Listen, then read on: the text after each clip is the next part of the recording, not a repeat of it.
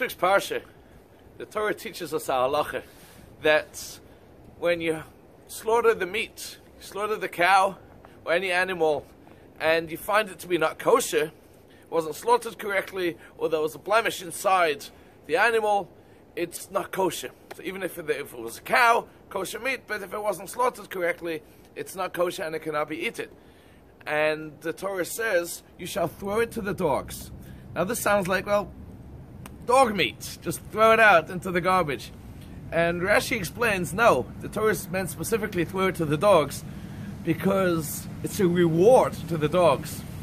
A few weeks ago, when we left Egypt, there were security dogs at the gates of Egypt.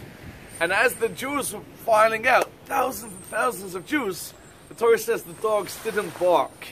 And because they didn't bark, they are rewarded that whenever we have meat which isn't kosher, we give it to those dogs. Now it's interesting, we see that verse a few weeks ago, seemingly insignificant, and here we see, weeks later, that it's actually a reward for them. And it's amazing how the Torah teaches us kindness. If someone's nice to you, even if it's a dog, nice to you, you have to remember, and forever, all generations, we endeavored to that dog, and we have to give our non-kosher meat to the dogs as a reward for not barking when we left Egypt. However, I think there's an additional message to that gift to the dog.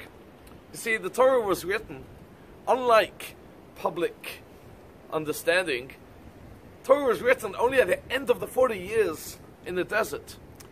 People think that Moses came down from Mount Sinai with the 5 books and gave it out to the Jews. No. It was a revelation of Hashem to Moses, and he spoke to him. And Moshe learned the Torah upstairs in heaven. And throughout the 40 years in the desert, he gave it over orally. Only 40 years later, he wrote it down word for word.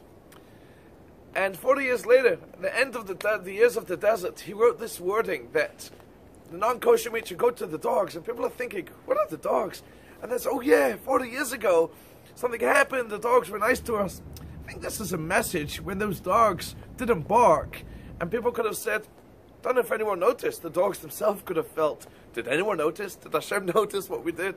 Now, of course, Hashem made them not bark. But the message for us is, you do something good, it could take time, but Hashem will never forget.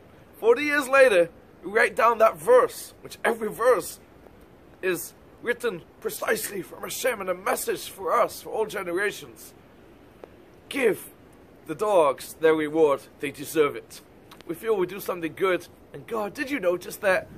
Hashem notices everything we do. It may be years later, but at a certain time, certain period, you'll be rewarded and thanked. We won't know why Hashem is sharing with us with these blessings.